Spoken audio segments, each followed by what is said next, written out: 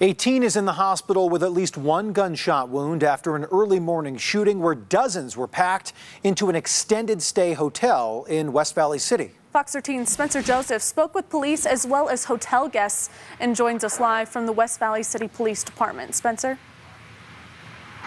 Brian, Kirsten, this all started from a party, so when police got there, they immediately had their hands full. Our officers arrived and found about 45 people in the parking lot. Many people were trying to leave. A victim showed up at one of the local hospitals. A juvenile had been shot once, maybe more than once. That shootout happening around 3:30 Saturday morning as a large group was partying at this West Valley City hotel.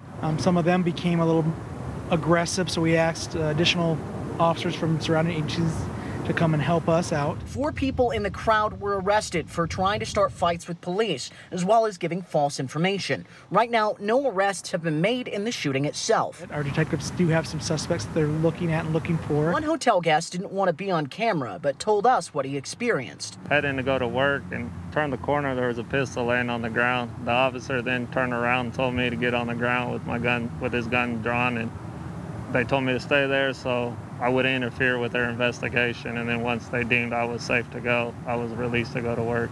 And when he drove out of the parking lot. And the whole parking lot, all the way down the street, full of patrol cars and whatnot. With outstanding suspects, the West Valley Police Department has their work cut out. But as for the victim, he's in stable condition. We expect him to make a full recovery.